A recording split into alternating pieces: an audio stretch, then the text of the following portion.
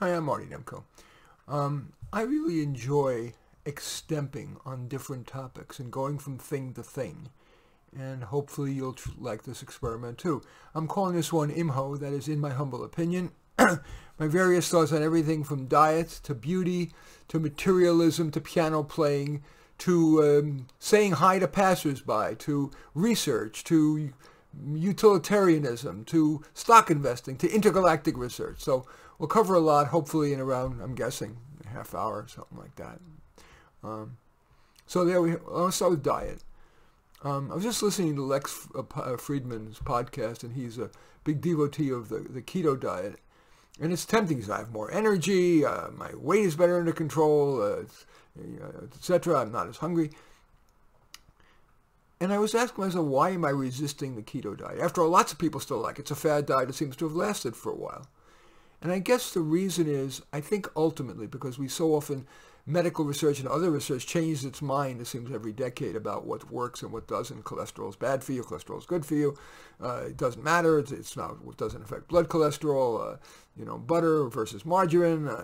All that stuff. Anyway, it seems to me that in the absence of fairly definitive research or logic, I end up defaulting to common sense. And what strikes me as most common sense is moderation. Keeping your basic, your weight and your heart rate and your consumption at a relatively stable level throughout the day and evening. And so the keto diet, they tend to eat 1-2 meals a day filled with fat and whatever.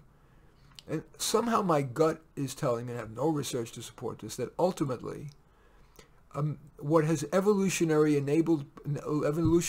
enabled people to survive longest is a balance of carbohydrates and fruits and vegetables and meats and the rest of it. And heaven forbid sugar. I could be totally wrong.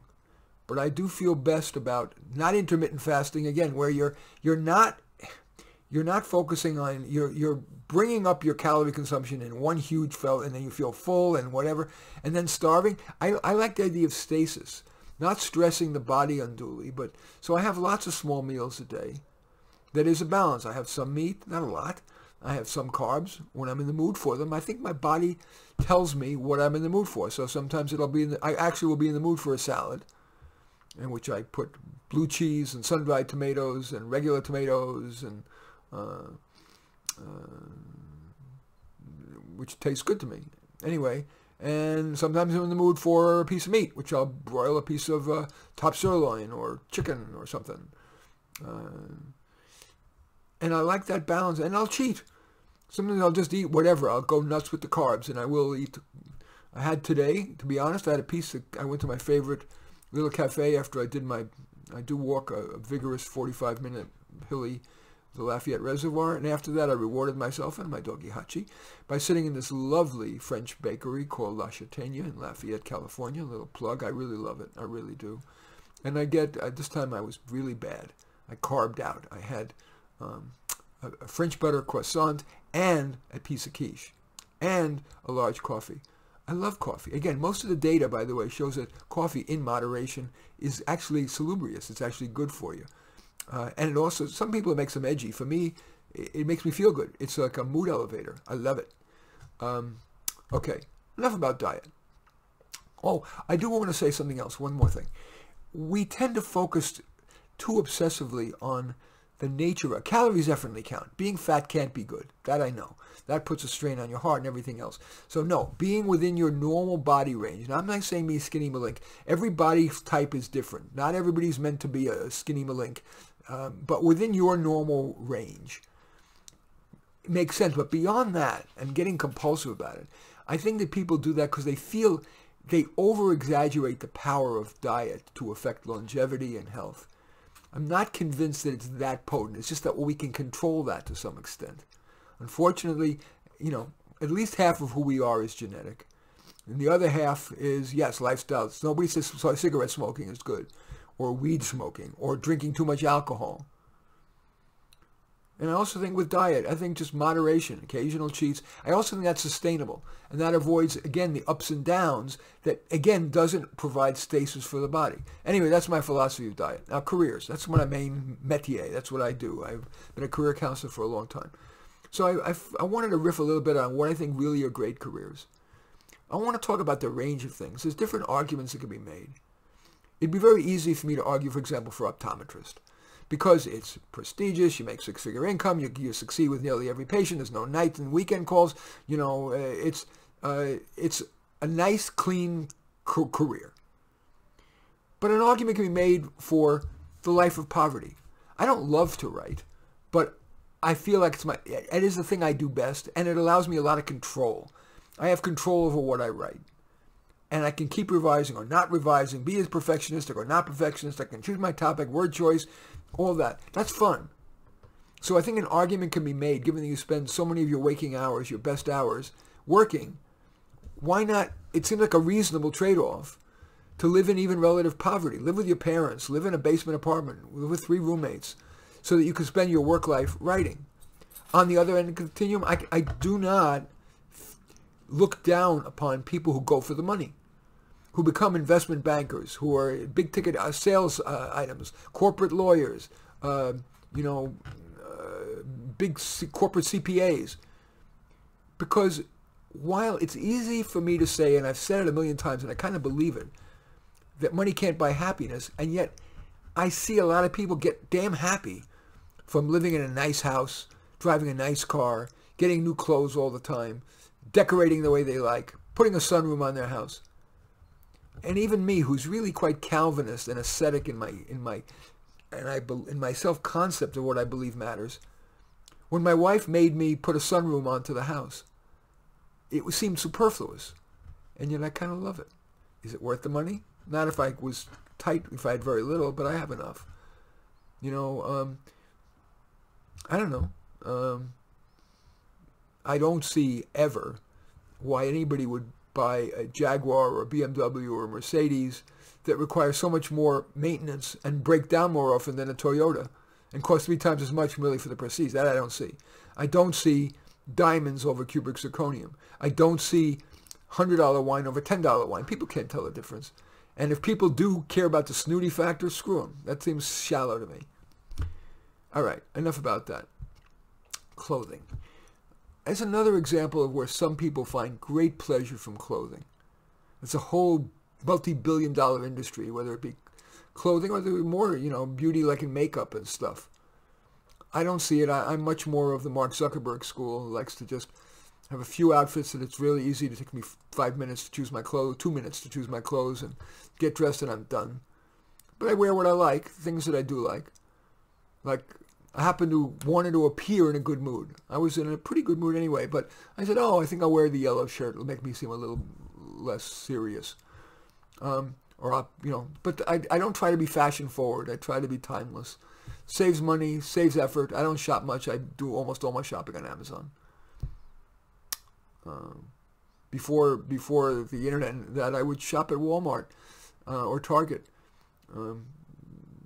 Believe it or not, I know you laugh at me, but the quality is fine and their styles are fine. I'm not trying to be super fashion forward. For nostalgia, my father used to sell Lee jeans. I wear Lee jeans because they're all interchangeable and it's a fairly priced, well-made product. And it reminds me of my dad, whom I love. Hard-working guy, wonderful, wonderful ethical guy. I will say, it killed me that not only did he suffer the Holocaust, but when he opened this tiny little store, the only store he could afford in the worst neighborhood of Brooklyn, the community didn't like the fact that a Jew was in there, even though he was the most ethical person in the world. He sold Ray-Ban sunglasses for $1.98 before they became frou-frou. This guy was about service. And yet, in the middle of the night, the police called us 3 times to say that somebody had committed arson, thrown a Molotov cocktail or something like that down the chimney into my father's store and ruined it, and he had to start. And he started over 3 times. We don't hear about those people. My father was a hero, and he wasn't the only one. I think of all the Korean grocers who also had language barriers, the Chinese laundry owners. No prestige, but quietly work and succeed. not playing victim. I love those people. Okay. I want to turn to a much more pleasant topic, beauty. The silly reason why I like beauty is it doesn't take much time. I'm very time conscious. I work all the time because my definition of a life well led is using as many heartbeats as possible to make a difference. And beauty, I can look out my window and see the lovely mountain and trees for a moment. And I appreciate it, but I can get right back to work. I breed roses. I'm outside. I'm looking outside my. Let me turn the webcam. I guess it's a bad time of day, but yeah, you can't see it. There really is kind of a nice view, and there are roses and mountains, and all you see is fog. It's crazy, but anyway, it's true. So a moment is enough for me. I also love man-made beauty. I'm admiring not just a fancy architecture, not Notre Dame Cathedral or the Transamerica Triangle Tower. Just your average house. It's beautiful. And the architecture inside. My home is really very well architected. There aren't a lot of wasted space, no long hallways. A lovely living room and kind of breakfast room together, which creates a nice open feel. Just the right size entranceway that feels like you're in a transition between that and your house. Bedrooms are medium sized, not crazy. I just love thoughtful architecture. It's beautiful and it's functional. I love it. I love art. I love Rembrandt. I have a picture. I don't know. Again, you probably can't see it. It may not even be worth my effort to try to show it to you. I'll try it, but it may not work. I'm turning it around. I have two great pictures that I love. One is Rembrandt's St. Matthew inspired by the angel, even though I'm an atheist, it has nothing to do with it, but it's very, to me, inspirational.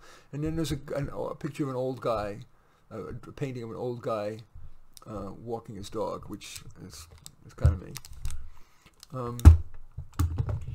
And I love those, but I only look at them for a moment.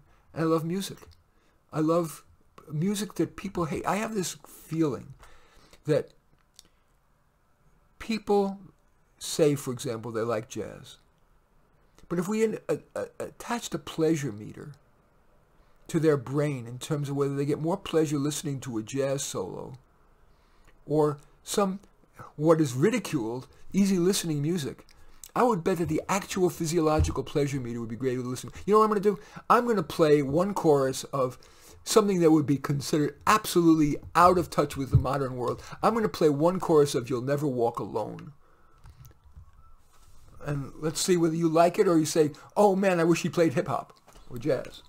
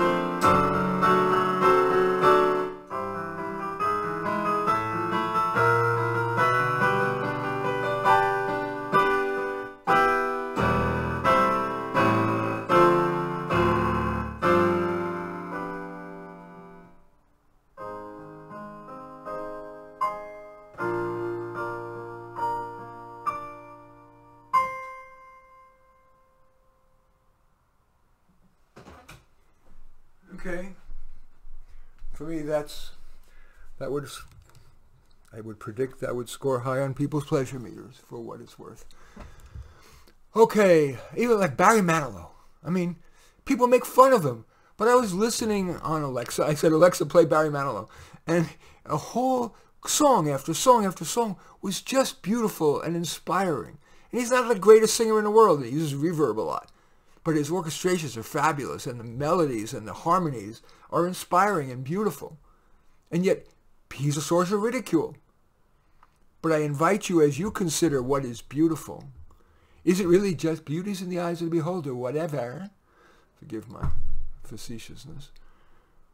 Or really is there objective beauty that we need to probably shunt aside societal expectations and norms of coolness, and at least with something like beauty, ask yourself what really gives you pleasure. Okay, since I played the piano, let me talk a little bit about piano playing. I can barely read music. I can't write notation, but I can hear. And I think some of it is my talent, definitely. I was born with it. But some of it is the crazy, in my mind way, that we teach piano. We teach piano by teaching kids to read notes. So the input goes into their eyes, and it gets immediately translated to their fingers with their ears almost irrelevant. That doesn't train your ear. And playing by ear is what most people would aspire to do, to be able to at a party or for themselves just sit down and play like I can do. I can play almost anything. If I can hum it, I can play it in full arrangement. If we taught kids to play by starting to play, okay, play Mary Had a Little Lamb with one finger at a time, trial and error. You'll guess wrong a lot, you'll guess right a lot, but you're getting absolute feedback, moment by moment, so your ear gets trained. And when you can play Mary Had a Little Lamb with one finger, just a melody, try playing in the left hand a harmony note that will sound pretty. You'll guess wrong, you'll guess wrong, you'll guess wrong, you'll guess right. But eventually, and that's how I learned. And then I learned more by playing along with the record player. When I was growing up, we had a record player, a hi-fi. My idol was a guy, while everybody else was following the Beatles and the Stones if they were cool, I was following Peter Nero, who is a wonderful pianist. You can Google him. He is great. If you listen to Google Peter Nero, N-E-R-O, I would play that, given the first song I remember playing was something called Midnight in Moscow. And I would keep playing it again and again, and I keep playing along with it. Wrong, wrong, wrong, right, right, right, every note. And that's how I got to play well. And I was playing professionally when I was 12. I played over 2,000 gigs before I was 22. That's not to brag. It's just that that's how I learned how to play the piano. My parents were really poor. We couldn't afford a piano. We had a $50 crappy upright piano. It didn't matter. Later, I got a little better piano from Macy's. A Hardman and Peck little console. Anyway, that's my thought about piano playing. Also, you notice, one more thing about piano playing. Once you can play the notes, it is about emotion. I think the way I played You'll Never Walk Alone was not intentionally, but my goal unconsciously was to create feeling in people, to create variation. I went faster, slower, more intense, louder, softer. Each phrase had an arc. It wasn't an intellectually thought through, but all I was thinking about, I want to play it beautifully. I want to play it filled with emotion. And I invite you who can play the notes, there's a sterility that comes from the millions of pianists who can play notes, but they don't have the magic. And the magic comes from trying to feel, build emotion. Once you can intuit the notes and play the notes, it's about emotion and not just playing statically. Okay, now I want to talk about meditation. That's so in. Notice a theme of a lot of this is, what's in, what's not in. I guess I should take a little break. Not for me. My announcer likes to make an announcement in the middle, let her know what you're listening to. So stay with me for just a few seconds. I'm going to talk. I've got a lot of different topics to talk about. I'll be honored if you stay with me a few seconds.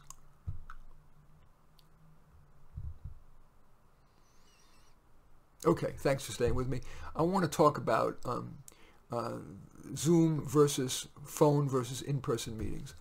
I'm a career counselor. I've had 6,000 clients, of whom I'd say, I certainly have hundreds on Zoom, thousands on phone, and thousands in person.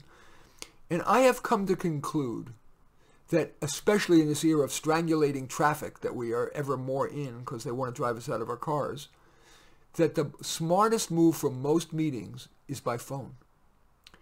In person is a pain in the ass. You've got to sit in the car a long time or take mass transit, get sardined in. It's a pain. It takes a long time. Get to the BART, get to the bus, have maybe a bus and a BART, then walk from there where you go, or rain and shine.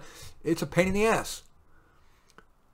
Zoom, you've got to be smiling all the time like in person. You've got to have this good face on. I deliberately don't do that. I'm trying to be as authentic with you as I can possibly be. I'm being exactly who I am. And as I'm thinking, and my head is down, I'm sure I'm not looking in the camera like I'm supposed to.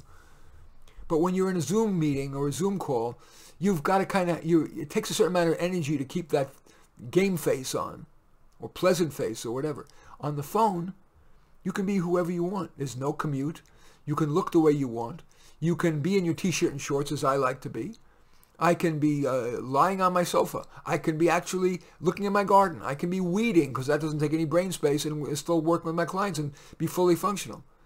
So I think the phone is the most underrated way to interact. Now, as we're talking about this level of personality, I mean, one could say, gee, you've just got Asperger's. You don't understand. And I don't, by the way. But, you're just not understanding the human emotional connection that comes from in person. Yeah, there's an advantage to that. But how big is that advantage relative to the advantages, as I pointed out, of being on the phone?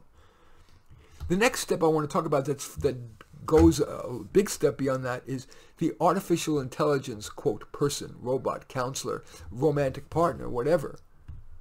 We're not there yet. I mean, not only did I watch the movie Her, but I've interacted with these quote AI automated conversation partners or counselors, and they're still pretty lame. But seems to me reasonable that, especially given the progress around AI, I mean, I'm amazed that Google Translate can translate from any language to any language. And a few years ago, that would have been seen as impossible. When I make this YouTube video, it's tracking what I'm saying if I wanted to, and it will print the text underneath it, captions, which enables all of us to have multi-sensory input. They can hear me and they can see me. And if you're, hearing impaired, you can see it. It's fantastic. Now, that kind of artificial intelligence, if you will, is amazing. And eventually, I'm guessing in 5 to 10 years, there will be decent, it's going to be great, but it will be decent counselors, decent friends, decent romantic partners that are AI-based. Is that to be decried? Is that to be embraced? I absolutely embrace it. It enables it, no doubt, will be less expensive for people than therapists and counselors.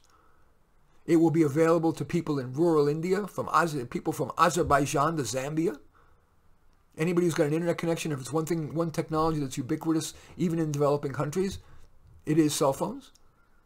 And they should be able to, from the cloud, be able to interact. And I believe that machine learning was going to enable it to get ever smarter in terms of being better at saying things that are more comprehensible or asking the right questions, etc. So that I do not fear. I also don't fear the singularity. Are computers going to get smarter than people? And are they going to take over the world? They'll create replicas of themselves into their billions and destroy us and take over. I feel that's science fiction. Anything is possible, but I think any technology can be used for ill as well as good. But I think if we thought that, we wouldn't invent the printing press, because clearly you could write tripe or evil stuff in print. You develop technology, and then you think ethically about what kind of reasonable constraints can and should be placed. I'm not some libertarian who just free everything, but I'm also not a big government guy. But I think a moderate amount of regulation of something as potentially very potent as AI needs to be done. I also think that way about nuclear energy. The power is unlimited, and it's getting ever safer, and it's clean. And so even lefties, environmentalists, are starting, as I have, frankly, for 20 years, been urging the development of more nuclear power with, a very appropriate safety and regulations, as well as research in smarter ways for disposal of nuclear waste.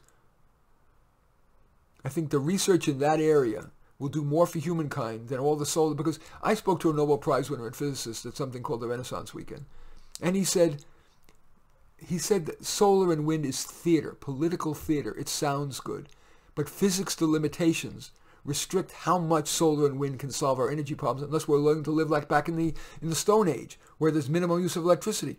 We want electricity. In warm climates, we want air conditioning. We want to be able to not be a slave to our home and a bicycle, no matter what the weather is and no matter what our physical condition. We want to be able to drive and not just wait for the mass transit and take 2 buses. And so nuclear energy and hydrogen cars, with appropriate moderate regulation, certainly deserves our research dollars more than most of the cool green initiatives that really won't solve in any significant way but are good for getting votes. Now I want to talk about transactionality, another thing that gets a bad rep.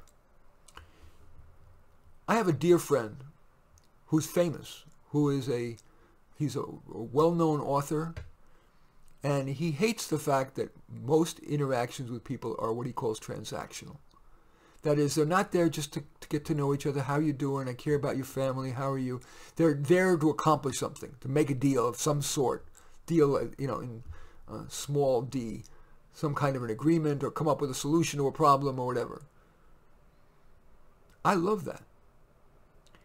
Because my definition of the meaning of life is, as I said, using every heartbeat, as many heartbeats as possible, to improve your sphere of influence. And if I'm talking, and I have about 5 of these people that I talk with for a half hour every 2 weeks, and during usually roughly the first 15 minutes, I help them solve a problem. The second 15 minutes, they help me solve a problem, or we agree to do something together. But it isn't just chatting about family, pop culture, travel, what we watched on TV. No. I love transactionality. I like good I'm not saying transactionality to figure out how to destroy the human race. But transactionality to increase net humankind happiness. Bingo. Love it. Now a word about saying hi to passersby. When I was in New York, nobody would ever say hello to somebody who was a stranger. And I was listening to this audio book by a woman named Tisby or something, about Israel. And she laughs. She's from Israel. And she lives in Hollywood now. But she laughs in Hollywood how everybody just says hi to strangers. It seems so superfluous. It seems almost paternalistic. And I can understand that from where I come from New York, and yet I think there is another side. It's acknowledging another person. It's saying, I'm not scared of you, I don't dislike you, you're a human being, and it costs you nothing. So I have mixed feelings about it. It depends on my mood. Sometimes I'll just keep my head down, I'm in thought, whatever. And sometimes, especially if the person somehow looks nice, I don't know, I'll say hi or I'll nod my head. I don't know. So I think there's 2 sides to the saying hi to passersby thing. Even if it's hi, how are you, fine, how are you, and then you keep walking. It's silly, it's puerile, but I think there's 2 sides to it. It could be puerile on one hand, on the other hand, it just acknowledges the humanity of another person. And in this age, I think more than ever, where there's so much, everybody seems on a hair trigger, providing just a bit of humanity to each other is a good thing. Now some thoughts about interrupting. Another axiom is it's wrong to interrupt. I don't agree with that. I think it's much more nuanced than that. All things being equal, I want to default to not interrupting a person when they're talking. It's a sign of respect. Very often, toward the end of what they're saying, they end up saying their best idea, because in talking it out, they get clearer about what's right. But I will interrupt when I feel I'm bored, when I really know what they're about to say, when I have something important to say. And it's going to vary on with the person. Certain cultures, like the one I come from, this kind of New York Jewish culture, interrupting is normative. You watch any I think about a Woody Allen movie where the family was having Thanksgiving dinner, and they're all interrupting each other all the time. It's just normative. It's not an insult in any way. But in some other cultures that I recall, like in a Norwegian culture up in Minnesota nice, at a church dinner, interrupting would be seen as rude and not loving and not kind and all the rest of it. So I take that into account in terms of who I'm talking with. So I think that's one size, and it was Lee Steinberg, the famous sports agent, who said, never interrupt. It's the worst thing you can ever do. I don't buy that. I think it's more nuanced. I think you have to think about the net impact of interrupting on that person and on yourself. Okay, next. I want to say something about outsiders. I definitely consider myself an outsider. I am a political moderate. I hold some conservative views and some liberal views, in at least in my world in the San Francisco Bay Area and on the two coasts, where unless you're a lefty, pretty much a lefty, you're an outsider. And I do feel like an outsider because I'm not across the board lefty. I am not. I have very mixed feelings about capitalism versus socialism. I am very unquestionably pro-choice and pro-gay marriage, 100%. I'm anti-materialism. That's nice and lefty. But my PhD is in the evaluation of innovation. And so I know a lot about education and attempts to improve it and attempts to improve the lives of people and close the achievement gap. And I've become conservative about that because the programs simply, notwithstanding what the politicians and the advocates say, they don't generally work. They don't really close the achievement gap. And the taxpayers' dollars count. Those are human beings who worked hard for their money and are really pissing away money on these social programs that sound good, that are virtue signaling, but don't close the achievement gap. So I'm clearly an outsider. I've got very liberal views. I've got some conservative views. And it's hard. I'm not a very social person, so it's not like I'm really lonely a lot. But it does feel yucky to be an outsider, to not have many kindred spirits. When I watch CNN, they aren't my kindred spirits. When I watch Fox, occasionally they are, but often they're not. When my friends, everybody's a liberal, and I feel like I have to shut up or be argumentative, and I'm not good in arguing. I'm very solid and rigorous, but I end up making people feel defensive, and they don't like me because of my intensity. I do argue quite rigorously, but it's not enough. Once I get into an argument, I make a choice to focus on the truth, even at the risk of hurting people's feelings, what I believe is the truth. And when I think their ideas are stupid, I don't label them as such, but my body language and my voice or my counter makes them feel like I think they're stupid. So I'm an outsider, and it feels yucky. We all would like, and I'm an atheist, so it's not like I'm going to join a synagogue or a church. It's not who I am. I'm not a joiner. I don't like taking classes. I'm bored in most classes, to tell you the truth. I hate the pace of classes. Not just because it's too slow, but sometimes because it's stuff I don't give a shit about. So I'm here by myself. So I listen to audiobooks, I read books, I listen to podcasts. I listen to Lex Friedman, I listen to Dershowitz, I like Tyler Cowen. But I'm alone most of the time. Play the piano, make these YouTubes for you, write articles, write books. I don't see my clients, but I have a measure of control there too. And I look forward to every client because I'm so alone all the time. I don't know, do you feel like you're an outsider sometimes? Anyway, I just thought I'd share what it feels like to be an outsider. At least one, I'm an anomalous kind of outsider, I would think. It's not like I remember that movie, The Outsiders, where there was teenagers wearing black leather jackets and the cigarette under their ear and the slick back hair. What hair? I'm not that kind of outsider, but I thought it'd be interesting for me, at least, to share with you my honest self-appraisal about my outsiderhood and how it makes me feel. I talked about evaluation. My PhD is actually, as I said, in the evaluation of innovation. And I really think there's a need to evaluate the evaluators. So often, if I go in to evaluate a program, which I don't do anymore, but I did when I was younger. Now I'm a career and personal coach full time. But I would go into a program, and I knew they hated me, not me as a person, but who wants to be evaluated? Because they already got funded for a program, some kind of a college preparatory program. I did one for Berkeley. And they were glad they got their money. All I could do is make their life worse. If I say their program is okay, maybe they'll continue to get funding. If I say their program sucks, they could lose their funding. So why would they want to be candid with me? They don't. They smile. They make themselves seem like they're sharing candidly with me, but they often don't. How useful is evaluation? How can we get the evaluated entity to be more candid? Is it a matter of educating them to realize that humankind will benefit? Or are two people more caring about number one? They want to keep their job as program director. I don't think we've done enough research on how to ensure evaluation results are implemented. I know, for example, fat tomes don't work. Shorter is better.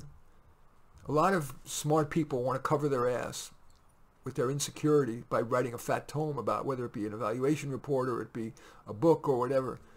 But real change doesn't occur, I believe, in long form. It's more CYA, more cover your ass. Whether it be an evaluation report or whatever. I've written books as long as 774 pages. A reference book called How to Get an Ivy League Education at a State University, where I profiled 150 colleges. But the older I get, the more I venerate short form. And I mean, this is considered long form, but I'll be talking roughly another 10 minutes, 45 minutes, but I will have covered 15 topics with my very best thoughts. After that, I believe I'm reaching an asymptote, a point of diminishing returns.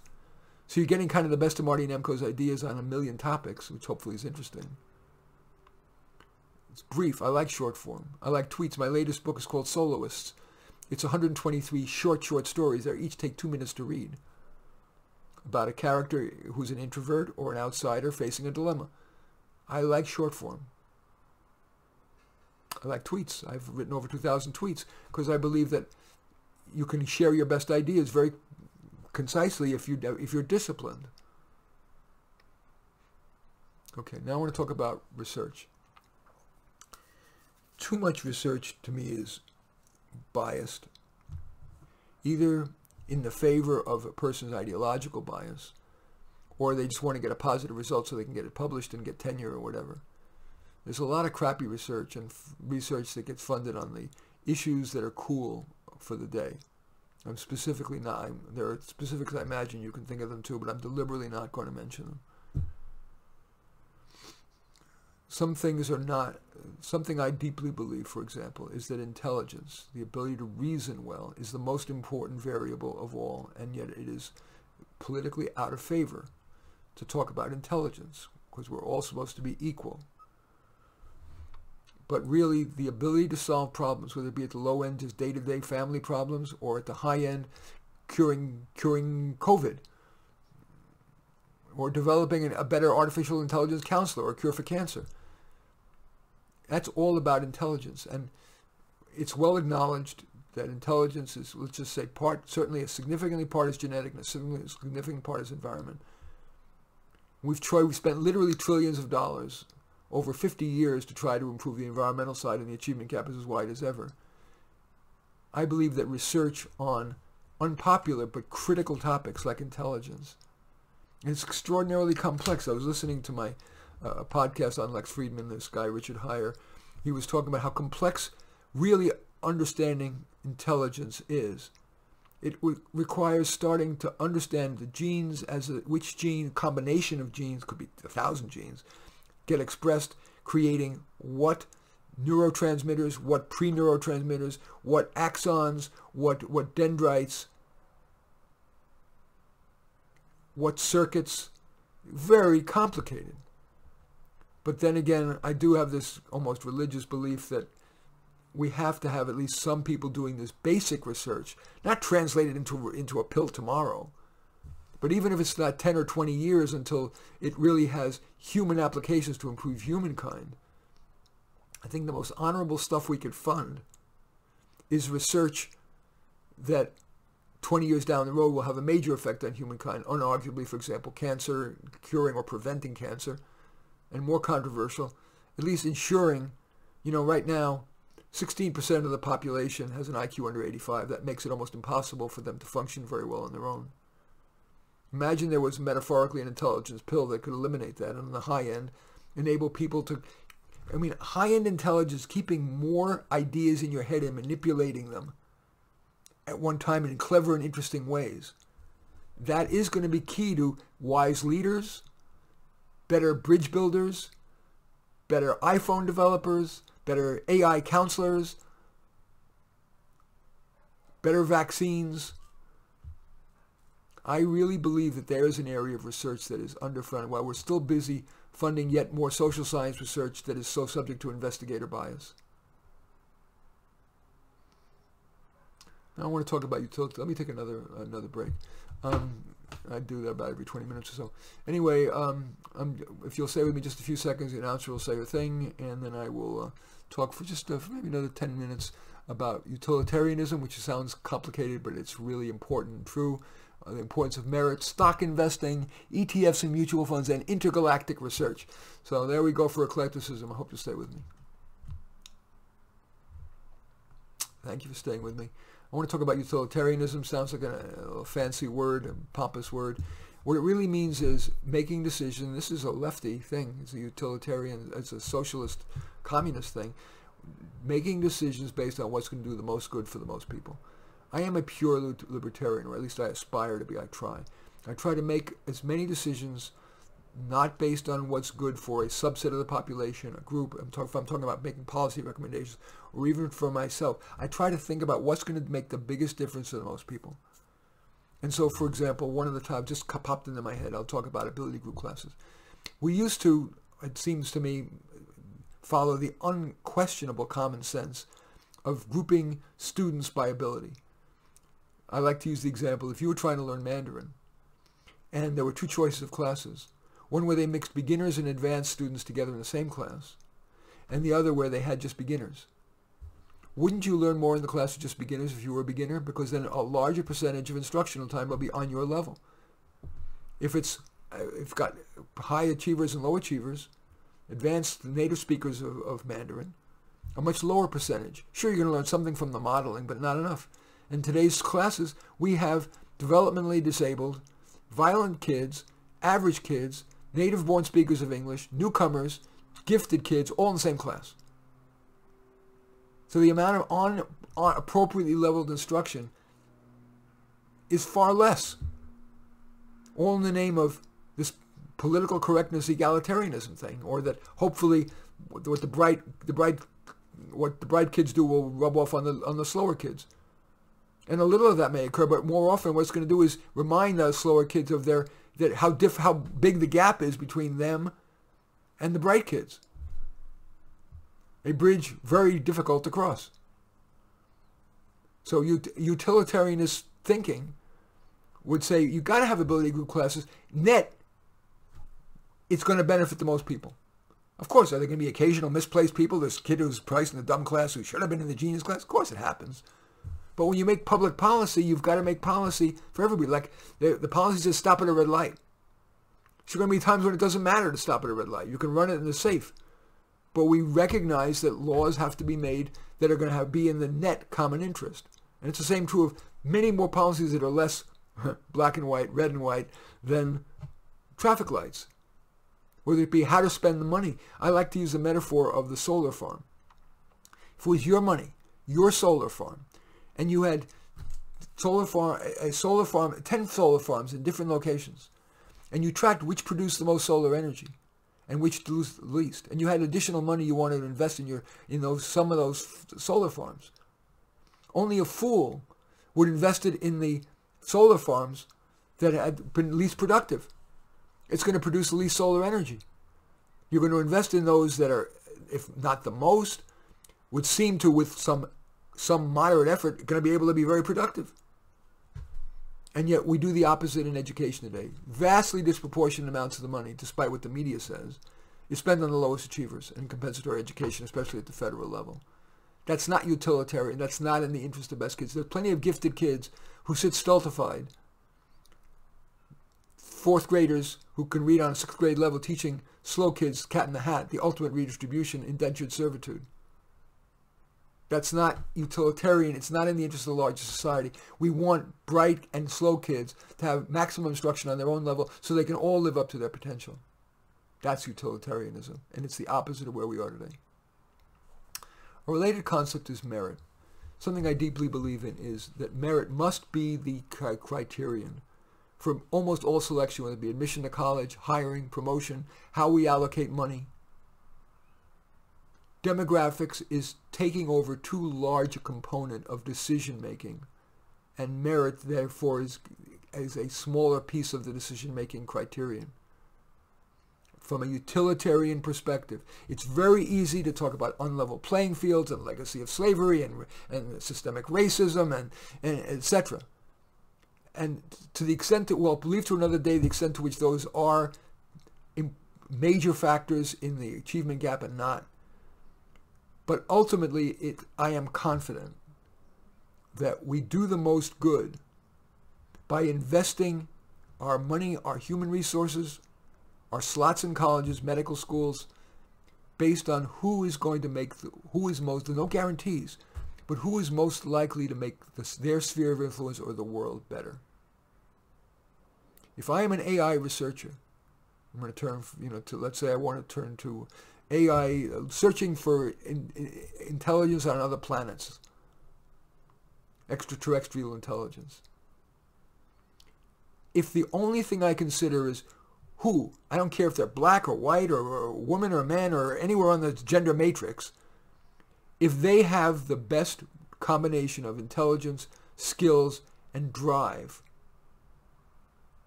independent of their demographics, we will be more likely to find that intelligent life, hopefully more intelligent than we are, than if I let any other factors. And that's true of whether I'm doing AI to create better counselors, AI-assisted education, AI-assisted doctors, AI-assisted entertainment to help us better select stories or music that we will like better. Merit is much more central than we today give it credit for. I'm going to talk a little bit about stock investing. It's almost a dirty word. We're in almost a post-capitalist society, at least on the two coasts here. And again, maybe I'm being over-affected by the Bay Area. But how wonderful it seems to me that a child can own a share of Disney stock or Amazon stock or Meta stock or whatever for a few dollars at almost no commission. And thereby, instead of having the money sit as inflation goes up, money losing value, you are essentially having the smartest people in the world, that is the employees of a Google or an Amazon or a Disney, working their butts off to make money, yes, to make money. And therefore, if they do make money, if more people go to the better, ever better Disney World or watch better Pixar movies, which is owned by Disney, I think still, you, the kid, is going to make money. And as you, if you're more disciplined as an adult, I read recently that if you put, at age 30, if you put $100 a month into a plain vanilla Standard & Poor's 500 ETF, that's basically a market basket of the 500 largest companies in America, you would, at a historical average rate of return, which I think is 9.9%, if you put in $100 a month at age 30, at age 55, that $100 a month would be worth $175,000. That's fantastic. You're getting the, whatever the limitations, we all have limitations, whether it be companies or individuals, but you're getting the best and brightest of the people working for you without you having to lift you on your back. As long as you have the discipline of systematic investing, not trying to time the market, just putting in that 100 every month, the miracle of compounding is going to make you a remarkable amount of money. I think that's one of the best things in America. And finally, just a couple of words. No, you know what? I've already talked a little bit about intergalactic research. I'm not sure. I think I have reached my asymptote about what I have to say about that. No, I guess I'll say something. I don't think it's good. It's cool, but I don't think it's worth it. Sure, we could come up with some amazing things, whether it be other planets we could live on Mars, or that in fact there is intelligence 19 galaxies from us, so that are, but there are so much better uses of the money from a utilitarian perspective. We're more likely to make a difference to humankind if we put that money into AI research to cure cancer or increase intelligence or to prevent depression or to do a better job of doing simply research analysis on what products people want to buy than if we're spending on some space probe to Venus or Mars or whatever. One guy's opinion. Anyway, that was my attempt at doing a podcast called In My Humble Opinion. Talked about diet, and I believe it's the importance of moderation and not getting crazy in any directions around it. Some thoughts about careers in which are worthy and not. Some examples. A little making fun of materialism. The argument for and against caring much about clothes.